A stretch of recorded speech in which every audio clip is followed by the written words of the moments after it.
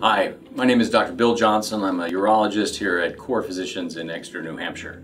I'm happy today to talk about screening for urologic cancers as part of a series that the hospital is putting on all different organ types.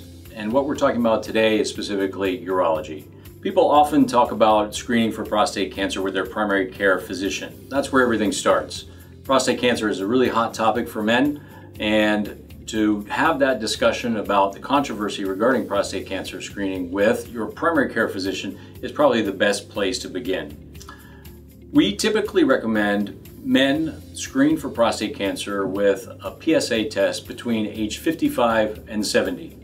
Doing it earlier than that is recommended if there's a strong family history of prostate cancer, and doing it after age 70 is not recommended because of mortality and some questions about the benefit of late diagnosis of prostate cancer and whether or not the downsides to treatment really warrant the diagnosis in the first place. I will say that this is a complex issue with lots of opinions, lots of personal opinions, lots of medical opinions, and lots of different recommendations over the years.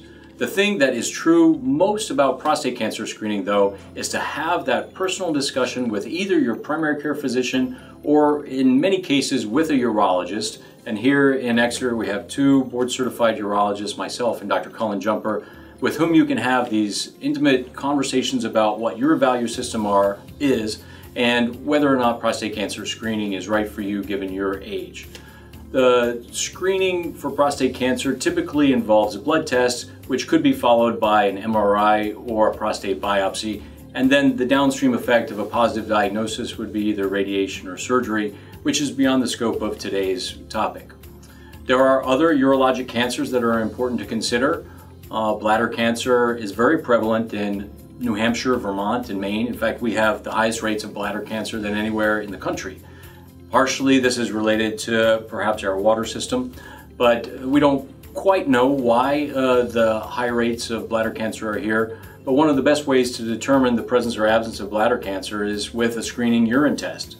Either microscopic blood in the urine or blood that's visible to the naked eye is very concerning to both your primary care physician and to urology.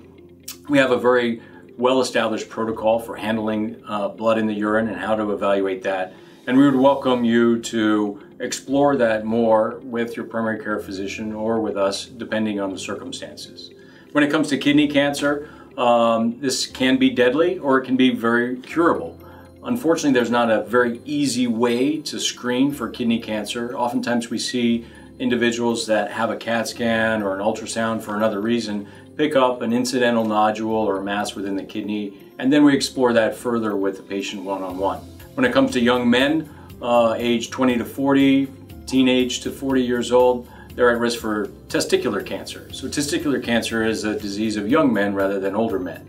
And so we always recommend that men in that age category perform a monthly self-testicular exam to feel for any nodules or bumps or hardness that could be concerning, and then is evaluated by a urologist.